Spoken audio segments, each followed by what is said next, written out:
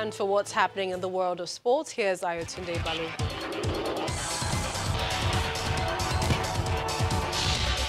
Thank you so much, Millicent. For the first time since the 2015-2016 season, the Miami Heat has 2 All-Stars on its roster.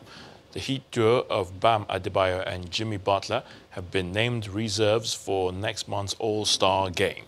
It will mark Adebayo's first appearance in the NBA All-Star game for the Eastern Conference, while Butler will become a 5-time All-Star. The 22-year-old Nigerian-born is one of only 2 players averaging at least 15 points, 10 rebounds, 4 assists, 1 steal and 1 block this season. A short list that also includes reigning MVP and Milwaukee Bucks All-Star forward Giannis Antetokounmpo. Now, the National Basketball Association, that's the NBA, has confirmed it will honor Kobe Bryant in next month's All-Star game in Chicago. That's on Sunday, February the 16th. Bryant and his daughter Gianna were among 9 people killed in a helicopter crash on Sunday, January the 26th. The NBA also announced a new format for the game that will increase the level of competition, provide additional excitement, and make the outcome of every quarter count for charity. A new 4th quarter format will honor the LA Lakers great and 5-time NBA champion, the late Kobe Bryant.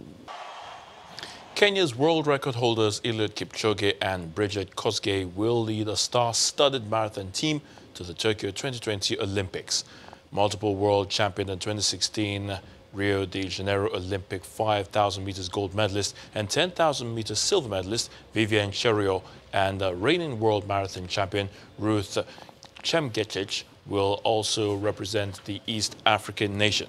Now, the other top names in the men's team are last year's Boston Marathon winner Lawrence Cherono, world marathon medalist Amos Kipruto, with Titus Ikiru and Bedan Karoki as reserves.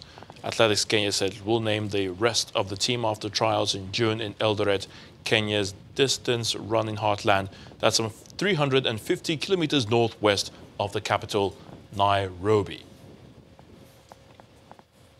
And that's sports news. I'm Ayotunde Balogun. It's back to you, Millicent. Thank you, AY. And for who's hot and who's not, here's some entertainment news. Kaiti Afia has the details.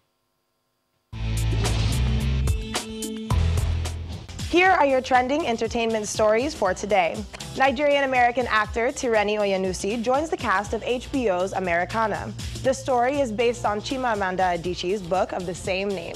The 10-episode series will also star Lupita Nyong'o, Zachary Momo, Uzo Aduba, and Corey Hawkins. Lupita took to Instagram to announce Corey joining the cast, and Nigerian actress Funola Ayofia Ramis joined the conversation in her comments to say, "It's integral to the story that you cast Nigerians from Nigeria." Universal Music Africa, a division of Universal Music Group, announces the signing of award-winning Kenyan Afro-pop collective Saudi Soul to an exclusive recording agreement. The band is comprised of vocalist Bien Aimi Baraza, Willis Chimano, Savara Mudigi, and guitarist Polycarp Otieno. Peruzzi's controversial start to 2020 continues with yet another accusation, this time from London-based singer Daffy Blanco.